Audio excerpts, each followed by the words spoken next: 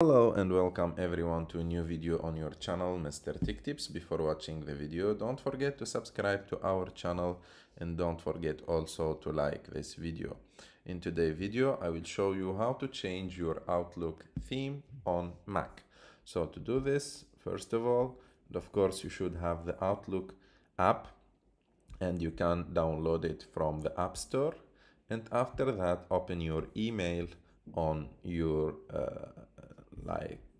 Outlook app, and to change the theme or to change the look of your Outlook, you just need to go up and click on Outlook, and after that click Settings, and after Settings choose General, and in General you have here in the top the light theme.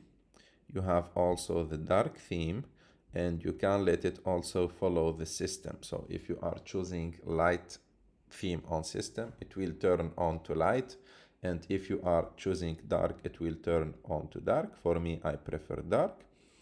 And here, let me just change it to make you see.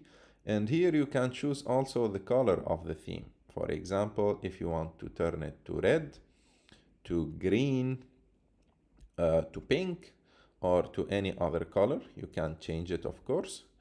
And here you have the density preference.